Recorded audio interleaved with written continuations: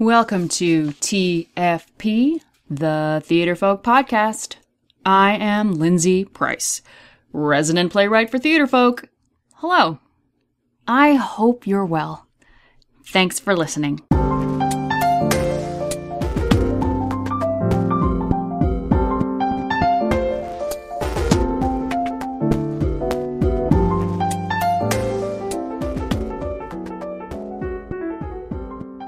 Today we're going to talk about the difference between theater and drama in the classroom.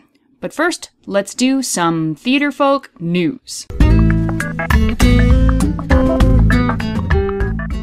So, I have to say, I am pretty jazzed at what's happening over on our Facebook page. I think there's cool stuff going on. First of all, we have hit over 7,800 followers, fans, likes, whoever you are. We adore you, because that is a lot of people who don't personally know us, hanging around, reading our posts, putting up their own posts. I just think that's pretty cool. And it also means that we're closer to 10,000 than farther away. And we'd like to hear what you think we should do when we hit that pretty cool number, right? I remember when Craig and I started with the page, our goal was 1,000 followers or likes or fans or whatever. And we were excited about the idea that we could hit 1,000. And now we've come, again, so much closer to 10 than not.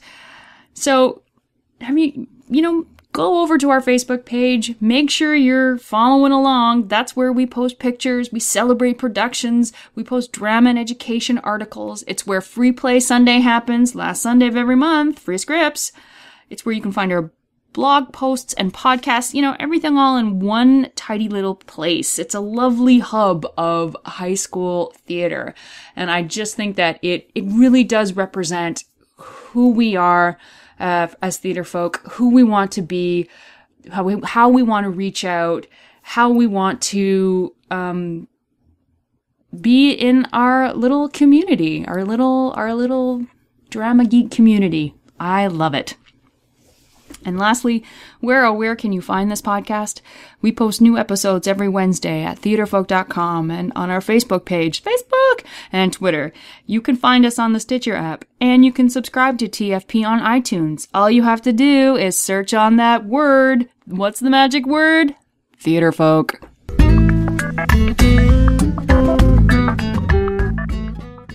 Episode 42. We've got a teacher interview. So today I'm talking to drama teacher Tracy Garratt. I have been visiting Tracy's classroom for 3 years now. Oh my gosh. Okay, and I have taught playwriting, I've workshopped new plays, and we've had many conversations about what it's like to teach high school drama, what the difference between drama and theater is when it comes to the classroom. So, what does that mean exactly? What does that mean when we look at drama and we look at theater as it is specifically applied to education, to what happens between drama teachers and drama students?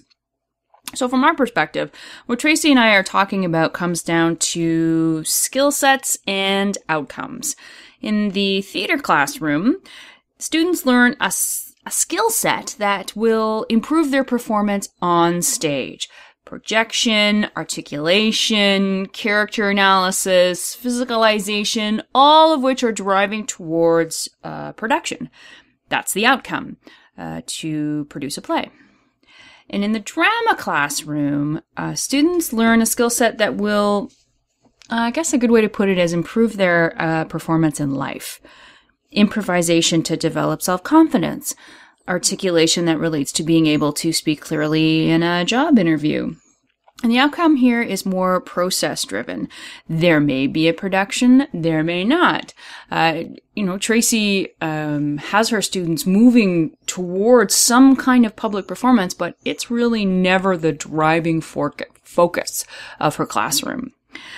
And between the two skill sets, it's the same tools and it's the same classroom, but with pretty decidedly different outcomes. And of course, in the theater classroom, the skill set can also apply to the stage and to life. It's just a matter of the direction of the class, performance or process. All right, let's get to the interview. So I am sitting here on the floor of the drama classroom of Tracy Garratt. Hello, Tracy. Hi there.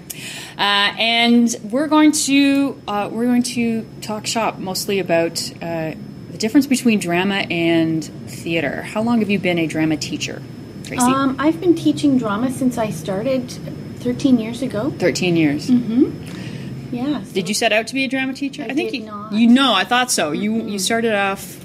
I started off thinking I was going to be an English teacher and maybe do some social studies kinds of things. That's where my degree comes from. And I was doing my teaching block, my second teaching block at a high school, and one of the teachers was going to go on maternity leave, and she said, "Oh, Tracy'd be good in here." And I said, "No, I don't know a thing." And she said, No, you'll be fine, you'll be fine. And literally just threw me in there, and I had to start from scratch with no knowledge whatsoever, zero. But and what a learning curve! So you learned your trial by fire, mm-hmm. and you fell in love with it. What did you fall in love with? I think what really hooked me was that we were exploring concepts in a very unorthodox way. Right. And so it really turned my definition of what teaching is, it turned it upside down. And I realized that this was the way you were going to get kids. This was the way. I love literature, but this is the way you're going to have other kids loving literature. Right. So I knew this is awesome. Let's do more of this. Awesome. And so I sought out to get some knowledge and some formal training, and it's been and 13 years later, here you are. Here I am. Have you always been at? You haven't always been at Eastdale? No, I've been at Stamford. I've been at Meyer. I did a stint at Kernahan Park, and then I ended up at Eastdale. And how long have you been here? I think this is my 7th year. Let's say 7. Yeah, it's crazy. So I've been coming into your classroom. I was trying to think. I came in the fall of 2010. And now we're in the spring of 2013. And you and I have had many conversations, a lot about just what it is that happens in the drama classroom and when is it most effective. And you work in a district that has a lot of schools that sort of focus on the performance aspect, would you say? Yeah, I would think so. When I first started really teaching drama and having the bulk of my teaching day be drama classes, I was going to drama subject councils and meeting all these drama teachers, and I was really excited to learn from these people. And I found myself feeling very on the outside of the conversation, mostly because my inexperience was very palpable. Like, I could really feel how different I was from the other teachers, because they had put on lots of performances, they had lots of experience with that, and the focus was very clearly on the product. Right. And I thought, okay, so I have to focus on the product. And the more that I went and did some coursework for myself, and I learned with various different professors, the more I realized I wasn't really into the product. I think the product is a great side effect of the work, and I enjoy the product as any theater person would. But for me, what's really important and what's really going on is how did we get to that product. So it's the process. And I feel that the process is in and of itself a product. So do you think, is in a nutshell what the difference is between teaching drama and teaching theater? I think so. For my personal self, I think whenever anybody ever asks me what I do, I say, well, I'm a drama teacher, I'm not a theater teacher. Right. And then I explain to them what I think the difference is between those two concepts. Like, a theater teacher is someone who is teaching acting techniques and vocal warm-ups, and the goal is the product. Things that are going to improve the product. Yeah. So what it's going to look like on the stage, the final goal, which is this great performance. Yeah. And that's awesome stuff. And anybody who does that is amazing. It's a different skill set. Like the skills that go into performance help, they're life skills too, like the how we communicate. But it's a different skill set. And then what are you doing? What I'm doing, at least what I see the difference is that as we go along towards a product, we're talking about things like, why would we make these decisions? Why would we use this tone of voice instead of that tone of voice? Why would we choose this piece of music over that piece of music? How did it make me feel? Where would I use these skills in another area of my life? That's a really important one, is it? That it's really connecting what's happening in drama class to what's happening in their life. Yeah, because I'm under no illusions that any of my kids are ever going to become, Brad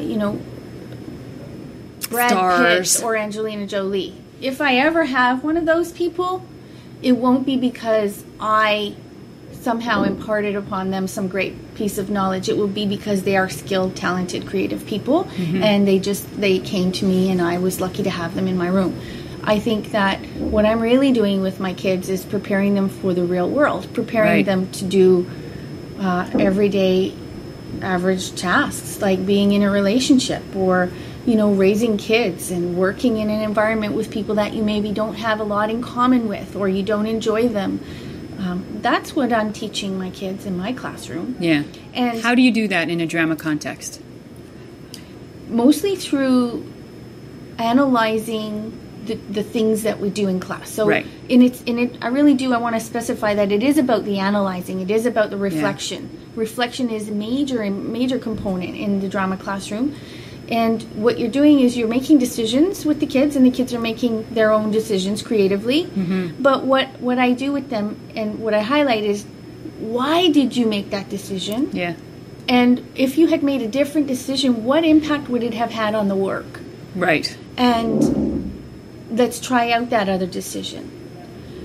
I think that's really key to being able to live in the world with other human beings. People. Yes. Well, I think very specifically, what was what's the class that we just finished? What are they called? Yeah, we have specialized school to work kids. School to work, and it could be so easy for these kids to just shut down and just live within themselves, right? Because they're not going to go to college or probably not. Yeah, they might. But it's not.